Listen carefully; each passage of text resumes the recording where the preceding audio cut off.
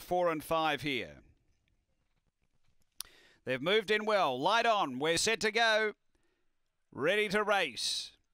On their journey, Victor Reed stays up the track a little early. Queen of Fire gets the run through to poke up and lead. So Queen of Fire led, but Victor Reed right there, although tracking a touch deeper. They swing to the back behind those, working over Weblake Mist, driving underneath it. Victor Emma improving sharply. Then came George the First down the back. Queen of Fire led. Victor Reed a length and a half away. Then Victor Emma from Weblake Mist and George the First. Front runner Queen of Fire about a length to Victor Reed, who's sticking on. Running on Weblake Mist up to the turn. Queen of Fire led. Weblake Mist charging through. Queen of Fire, Weblake Mist, Queen of Fire able to outbob them. Victor Reed might have nailed second again on the line from Weblake Mist, and then Victor Emma and George the First. The time here is around 34 and 40.